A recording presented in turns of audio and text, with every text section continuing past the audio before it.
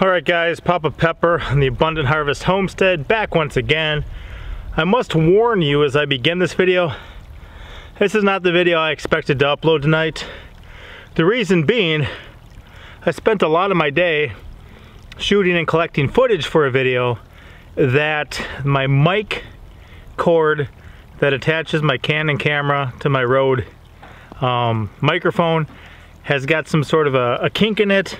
Something where the wires aren't making a good connection, and all the audio for everything I had was trashed. It involved a number of things. One of them is a job I recently went to. The only job I recently went to, really. I had to go remove a bunch of plants. They were just cutting back a bunch of things. There was some mulberry trees and some fig trees. I'm actually getting the fig trees in right now. Just the cuttings, the stuff we chopped off, and I think they're gonna grow. I'll explain that in a bit. But all the stuff that would normally just be waste, I see as a potential benefit to my property, something that can even feed my family. So I'm excited about that. So I brought the mulberry cuttings home and the fig cuttings, and we're getting those in right now. Also, there was a large amount of stuff that some of my neighbors had available. When people do different jobs, a lot of times some of the stuff can be repurposed. You take something old out, you put something new in. Now, if you actually have the intention of repurposing it, normally you take it apart in a way that makes sure you can use it. So if you're just trying to get the job done and remove a bunch of junk and then somebody might use it, you just kind of tear it up and throw it on a pile. But I went and sorted through some of it. I found a bunch of fence spindles, which I would never buy, and I don't like the look of new construction anyway. But I've got some old ones now, and for free, so that's pretty cool. Also got a number of posts and some different lumber and various things. The cool thing is that we don't just take from our neighbors though. I also spent some time yesterday trying to get enough fish for a fish fry for some neighbors of ours. There are a couple old enough to be my parents who are also taking care of his mom. So 3 of them, and they're older, and life is doing what it does for people. So, you know, they're not exactly out at the lake enjoying the time fishing or catching food that way.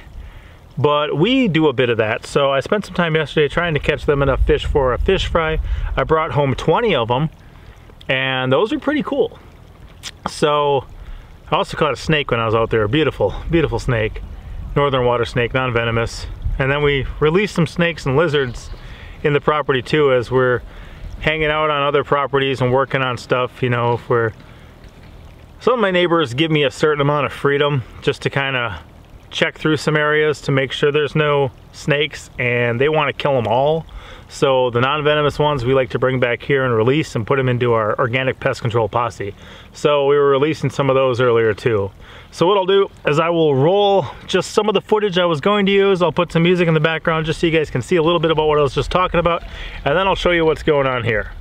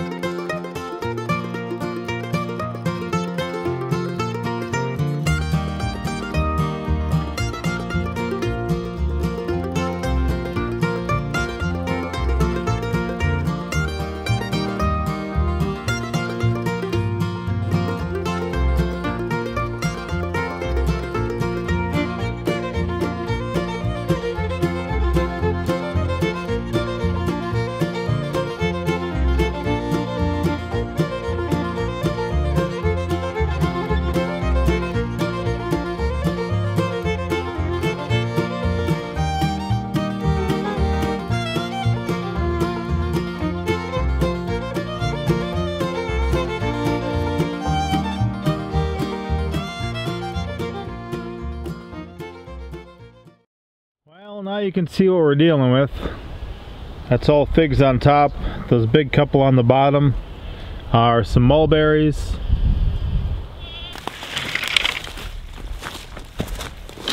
And that brings us to here. So here is cutting from a fig tree. The root system of this thing was big, and it had these all over the place. Now we have some brown turkey figs growing on our property, and they can put forth fruit, but they normally don't make it through the winter. The plants will die back to the ground level.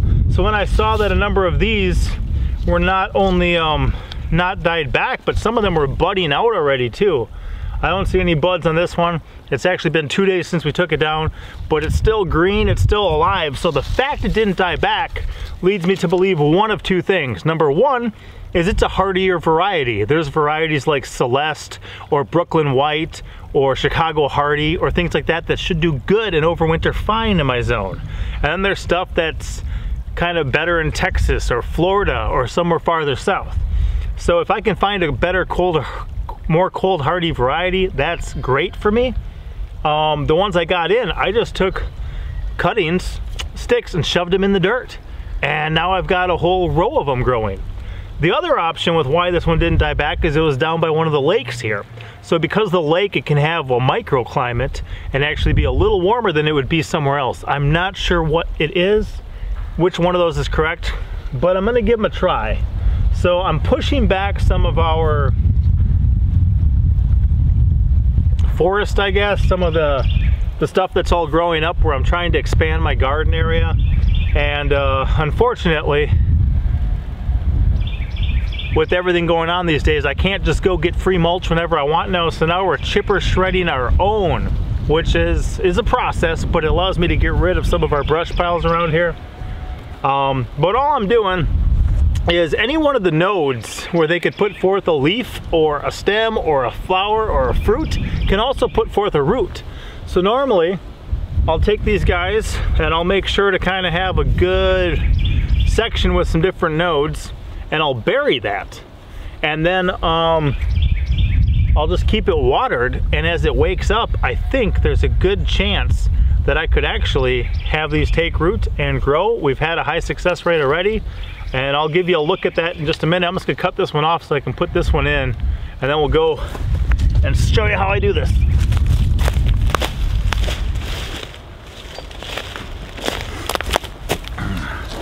This chop saw is one of my favorite garden tools. You can pick them up at Tractor Supply.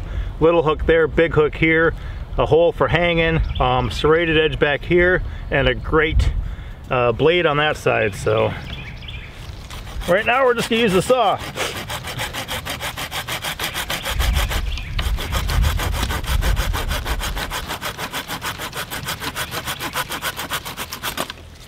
There we go. And I think I'm gonna take this one off too. Right about here.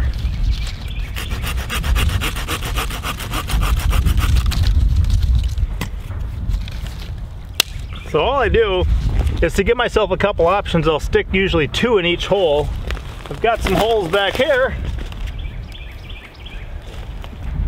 Stick those in, and it's just about as deep as I could go with my post hole digger.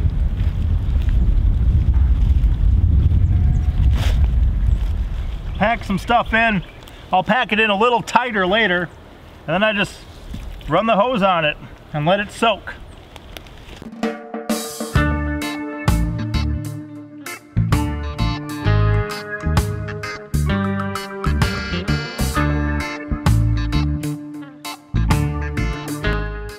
So as I get back to plant propagation too, these here are actually just some white mulberries.